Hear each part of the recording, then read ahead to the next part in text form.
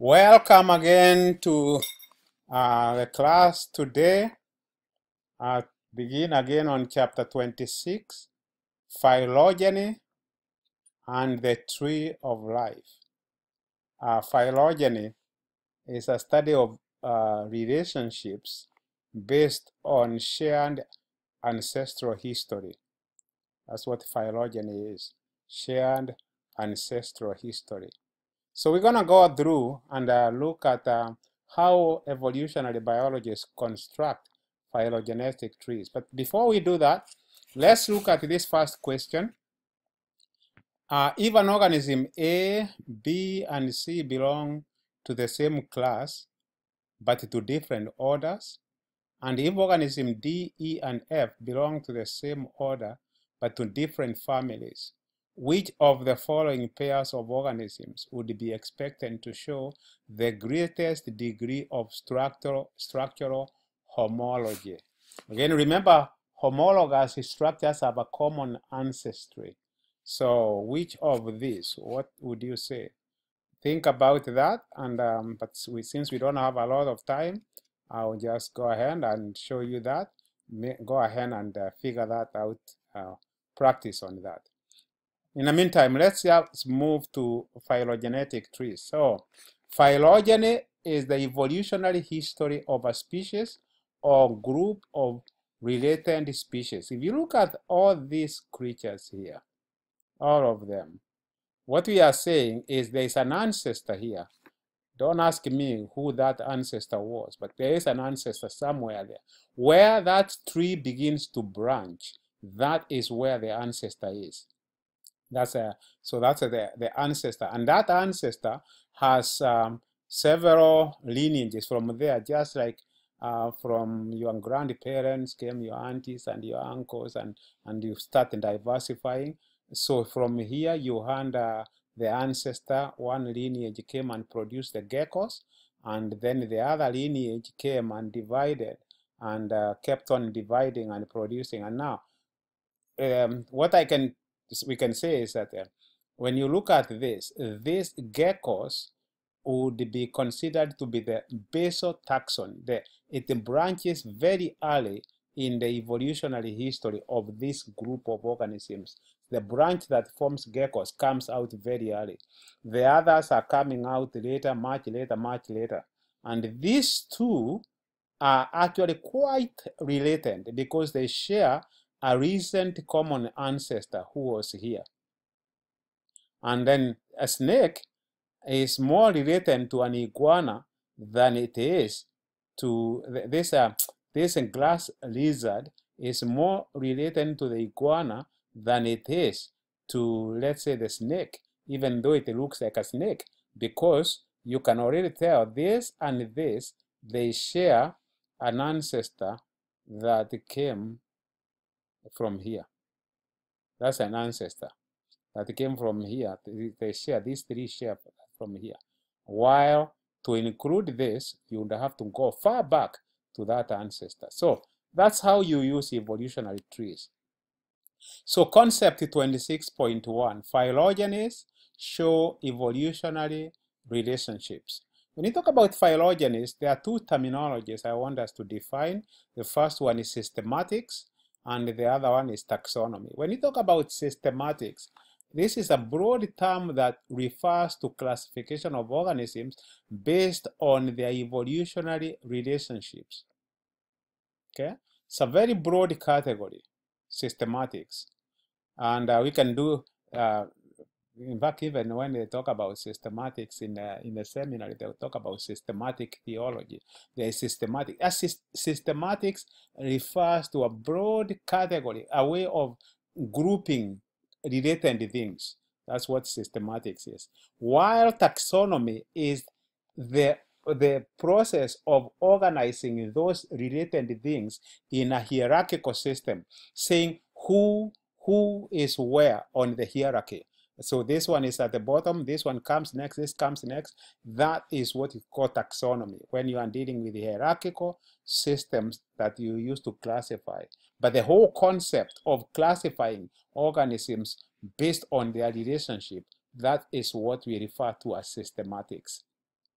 Okay.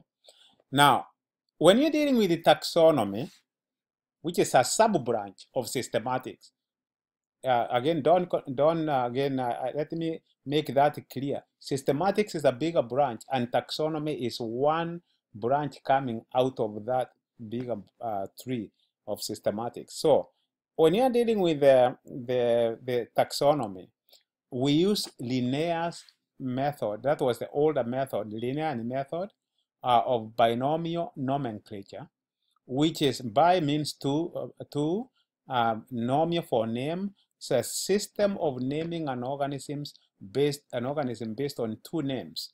And we say the first name is the genus, and the second name is the species specific epithet. And we say the genus has to be capitalized, and the specific epithet has to be in small letters. So that's what we have said here, that the first letter of the genus is capitalized. First letter of the specific epithet is lowercase. And the entire name, which is a species name, is italicized.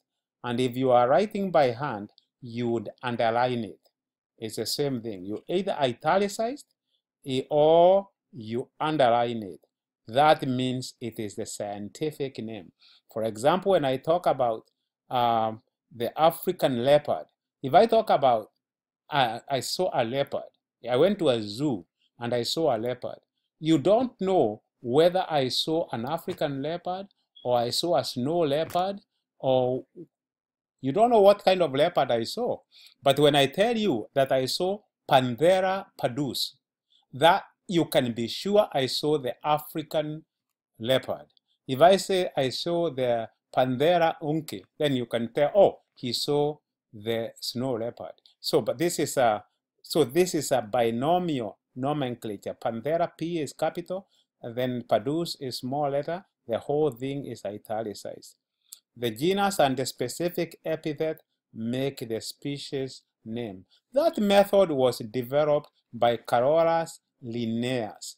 Again, you need to go back and look at Linnea and the other people that influenced Darwin's work. Now, based on that, we can organize taxonomy like this. Animals, when you are dealing with animals, the very first foundation is the domain. So their animals are eukaryotes, and so they are in the domain eukarya. Now there are two other domains, and you have domain bacteria and you have domain archaea, but we are not going to deal with that. Since we are dealing with animals now, we'll stick within the middle line, the domain eukarya. You come to the kingdom is Animalia, and the phylum is Chordata, the class is Mammalia, the order is Carnivora, the family is Felidae, the genus is Panthera, and the specific epithet is pardus, while the species name is Panthera pardus. So you can do that. If you are dealing with man, you could say here, you could begin here with the eukarya, and then you come to Animalia, and you come to Chordata. We are also mammals, we are in Mammalia, but instead of the order Carnivora, you would put here the primates. And instead of putting Felidae, here you would put Hominidae. And then here, genus Homo, and the species Sapiens. So our scientific name would be Homo sapiens. Okay? So that's how you use the taxonomic key, the taxonomic tree. Now, phylogenetic trees show evolutionary history of groups of animals. That's what helps us to know which animals are related to who. For example, suppose we construct a small, truncated version of a phylogenetic tree of carnivores. Animals. Carnivores are in the order Carnivora.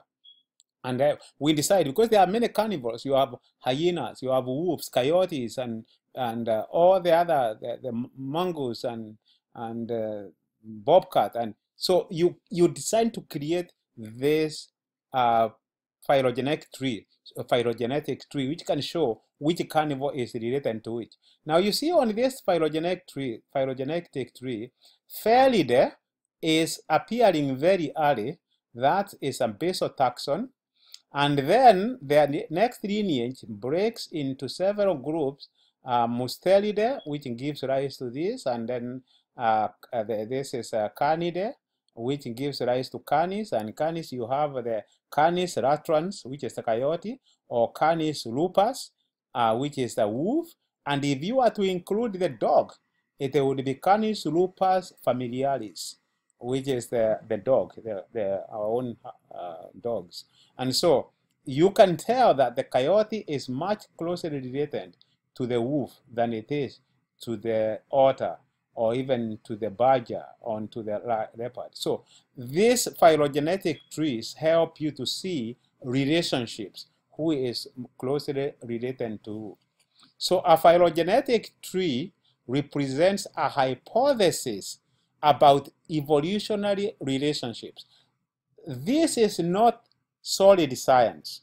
Phylogenetic trees can change. When I took entomology, the way I studied insects, when I came start teaching it, they had already moved some groups into another category. And so when you are dealing with phylogeny, you have to expect that scientists, as they get more information, they will move groups, join more groups, or remove some groups from where they were. So it's a very dynamic science. Each branch point represents a divergence of two species. And so that represents an ancestor of the two groups that come after that branch point. Now, the sister taxa are groups that share an immediate common ancestor. So, if I was to look at this, I would say Canis lupus and Canis latrans are sister taxa because they share an immediate common ancestor. Okay. All right. Now, so that's a sister taxa. A root-end tree is a tree that includes a branch to represent the last common ancestor of all the taxa in the tree, all the taxa. So if you have a branch that represents all the taxa, if you can, which represents all the taxa in that tree, then you are talking about a root-end tree. So in this case, you could say this would represent our stem, our roots. So everybody comes from there. So that carnivora there would be our beginning point. So basal taxon is a group that diverged early in the history of the group and originates near the common ancestor of the group. So again, if I come here, the leopard is a basal taxon when you are dealing with the carnivora because it diverges very early and in the history of the group. While polytomy is a branch from which more than two groups emerge. More than two groups emerge. I don't know whether we have a polytomy here. No, we don't. But here we have. Here is a polytomy. You see, here you have three groups emerging from that. In fact, you see, this branch point forms a polytomy, an unresolved pattern. Yeah, so there are about more than two groups emerging from that. Now, here, these are B and C are sister taxa. Okay? Now, if you look at this here, G is the basal taxon because G emerges very early. Here is the common ancestor. G emerges very early, so it is a basal taxon. And so you have the sister taxa. Now you know that. You know the basal taxon, and you know what a polytomy is. Okay. Let me see. We have something else. Let's keep on moving. Concept 26.2. Phylogenies are inferred from morphological and molecular data. See, Linnaeus used morphological data. You take an animal, you count how many legs it has, how many of this does it have, how many of this. These are morphological structures you are looking at. But today, scientists are beginning to get attracted to molecular biology. So they are using, instead of relying on molecular taxonomy, they are using data from DNA, looking at the DNA, similarity of the DNA between related groups. And so we are using molecular biology. So phylogeny now relies on a lot of data from genes and biochemistry, although you still need data from morphology. So it's just that morphology is not enough by itself. So you need morphology, you need to get biochemistry, you need to get molecular biology, look at how the DNA sequence and genes which they share together, and you put all that together, and you would then decide, okay, based on all this group is going to be named here. Now, we talked about homology and analogy. We said homology is actually based on shared ancestry. Organisms that share or structures that came from a common ancestor are called homologous structures. While analogy is based on function.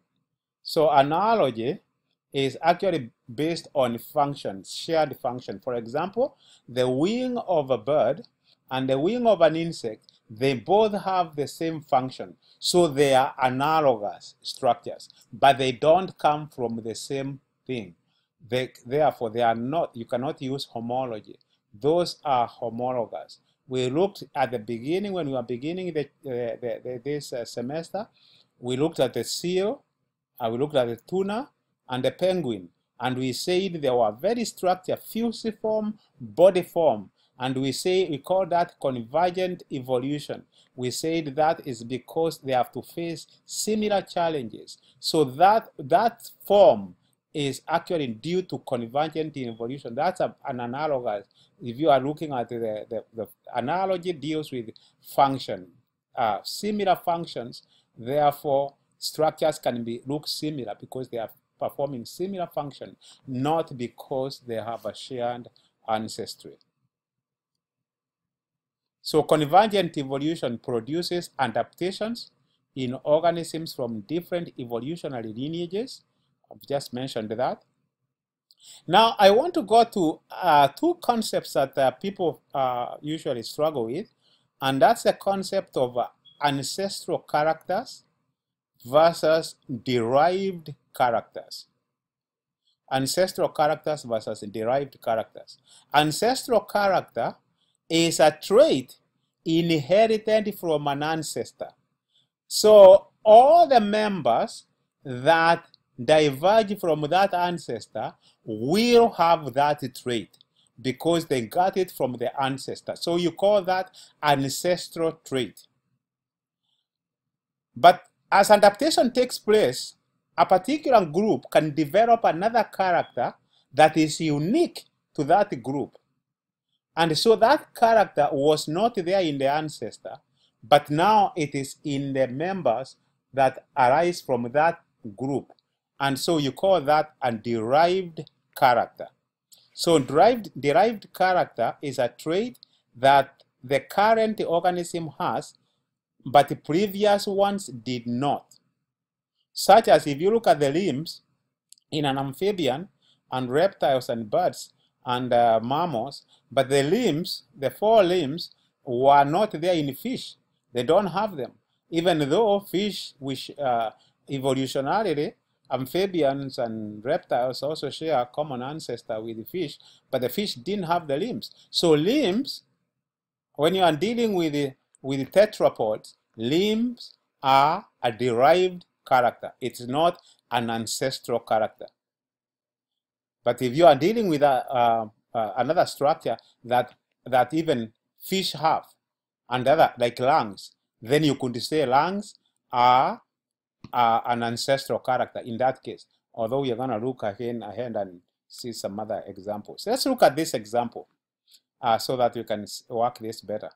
Ancestral and derived characters. Construct a phylogenetic tree of a following group of organisms, or these groups. And so here are the characters you should consider. Look at the lungs, jaw, feathers, gizzard, and fur, presence of fur. And you consider the following 5 groups of organisms. Lamprey, which is probably a primitive type of a fish. Then it's a marine organism anyway. An antelope, think about a deer. A bald eagle, an alligator, or a bass, which is a fish. Now, we are saying, you look at this, the lamprey doesn't have lungs, because it uses gills. It doesn't have jaws, so it's a jawless fish. It doesn't have feathers, it doesn't have a gizzard, it doesn't have fur. An antelope has lungs and jaw, but no feathers and no gizzard, but it has fur. Bald eagle has all this before but has no fur. Alligator has the first 2, lungs and jaw, no feathers, it has a gizzard, but no fur. And bass has no no lungs, but it has jaw, that's fish, and it doesn't have the others. So when you're constructing an evolutionary tree, what you want to do is ask which of these characters has the fewest members. For example, if you look at the lamprey doesn't have any of these. What means now, if you construct a tree, you would make a branch. I will show you a branch. You would build like that branch, and then you make a tree, and then you bring a branch out, and you give that branch, you name lampreys from that branch. Then the other branch continues. Then you ask yourself, which one has the fewest here? Bass. And what does bass have? The jaws. So you now create jaws. You put a jaw somewhere, and then you get a branch going to the bass. Then the other branch continues. Then you see, okay, now the antelope has lungs and jaws, doesn't have this, and then you can get a branch going to the antelopes, and then the other 2 branches, the other one goes and branches into 2, because you only have 2 remaining. One is the alligator, and the other one is the bald eagle. Let's look at the branch I have here. Here is here. So you get a tree coming. Lamprey doesn't have any of those, so you branch out. And then you put here jaw. So the jaw now becomes a derived character because it is in all the members of the lineage here, but it is not there in the lamprey. So the jaw is a derived character. And then you now go and you see, because we dealt with, once we have jaws, then the next branch was the bass, because the bass didn't have the other thing, so it go there. Then the next branch here was development of lungs. After lungs, then you come to the antelope, because the antelope doesn't have a gizzard and doesn't have feathers. So the antelope branches out. And then now you have a gizzard, and both of these members have a gizzard. So this would be a derived character for both of them, because both of them have. But it would not be for this. It will not be a derived character for this. That's how you construct phylogenetic trees. Concept 26.3, shared characters are used to construct phylogenetic trees. Homologous characters are used to infer phylogeny or relatedness.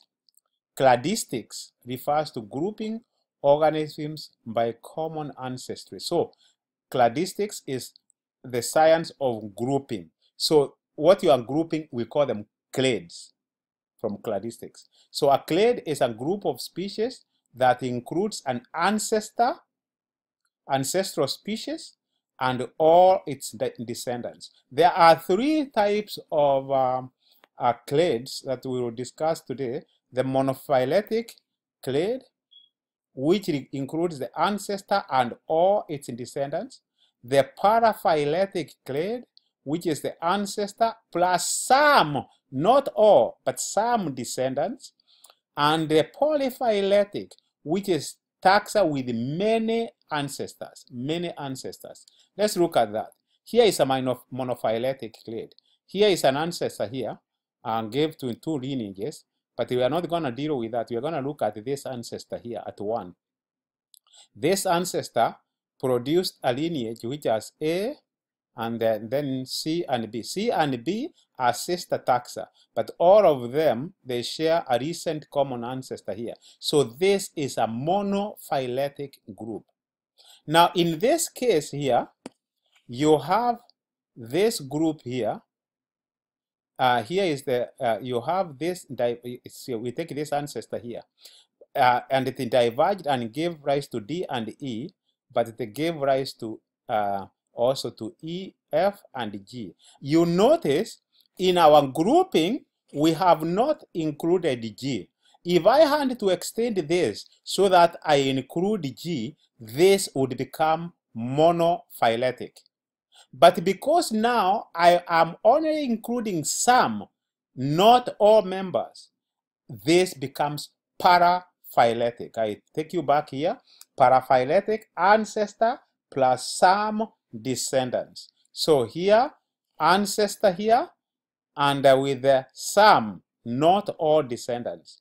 Now when you come to polyphyletic, you see here, you have this group here, an ancestor there, and another ancestor here. So some of this is here. So this group here, this would become like a polyphyletic group. But when you are looking at the whole thing, this is actually polyphyletic. This could be para if you are no, this is not even para, because this does not come from here. This comes from a different ancestor. So this is a polyphyletic and different ancestry for these groups. And so questions can come. If you removed G, if you included G in this part here, what would they make this? Then you would say that would be monophyletic.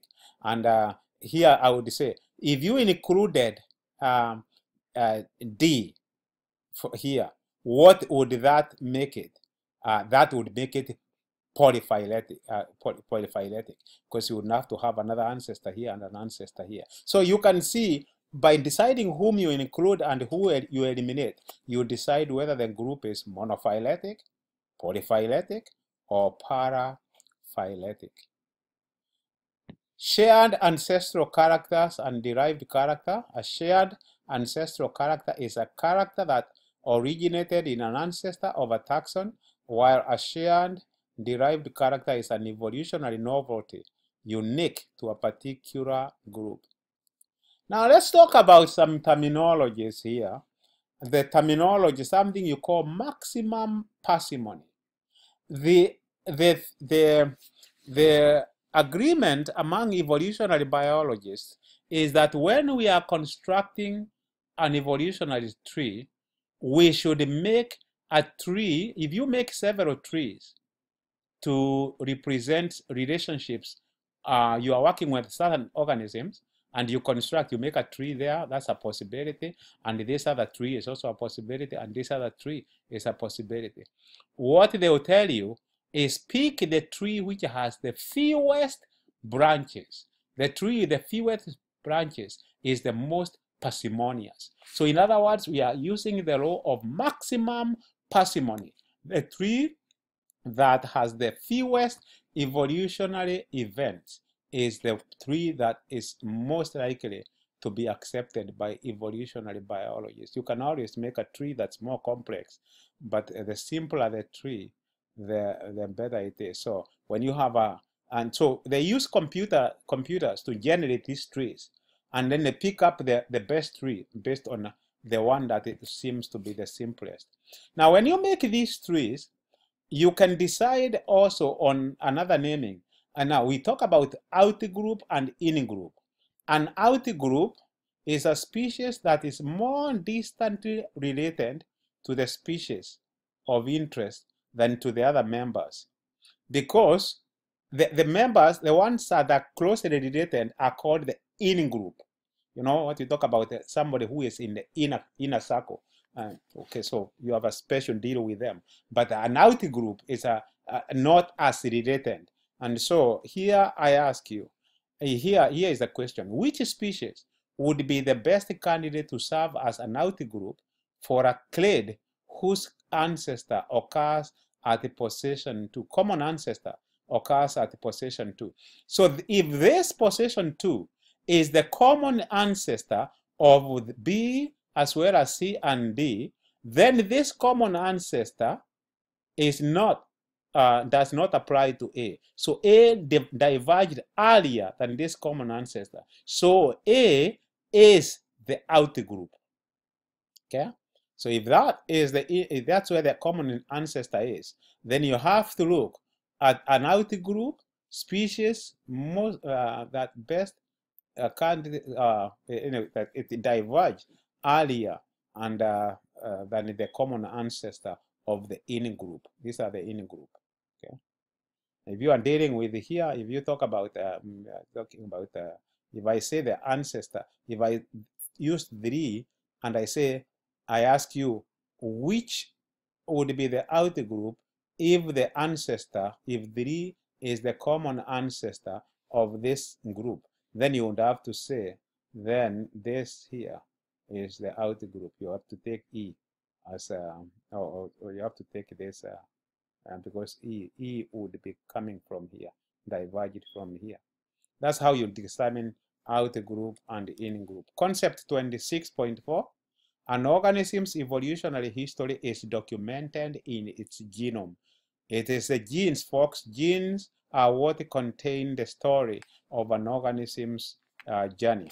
And genes are found in 2 places. You have genes, you have DNA that is in the nucleus, but you also have DNA that is in the mitochondria. Now, if you take the DNA that codes for the ribosomal RNA, when you look at how it changes, then DNA that codes for ribosomal RNA, that DNA is very stable. It doesn't change much. It can be stable for a long time. And so it changes very slowly. So we only use that DNA when we are investigating organisms that have a long history. And so it changes very slowly. But if you are dealing with organisms that diverged recently, then you don't have enough mutation events, changes, to really give you confidence in what you are investigating. So you don't use the ribosomal RNA, you use mitochondrial DNA. The mitochondrial DNA is used to investigate recent branching points because it evolves very rapidly. In fact, if you look at the human studies on human evolution, they use mitochondrial DNA to talk about Eve and Adam. Mitochondrial DNA, because it's assumed that the ancestor, the divergence is only probably about a million years or less since we shared a common ancestor. So you use mitochondrial DNA. Now we know genes can actually duplicate. Genes, we talked about this when you are dealing before. We talked about the duplication of genes, or genes can be, they can actually be eliminated from the genome. Okay, so you can remove genes or you can duplicate genes. And so let's look at here. Now, the concept 26.5, molecular clock helps to track evolutionary time. The assumption about how the molecular clock works: a molecular clock uses constant rates of evolution in some genes to estimate the absolute time of evolutionary change. So there are 2 types of genes evolutionary biologists look at. There is what we call orthologous genes.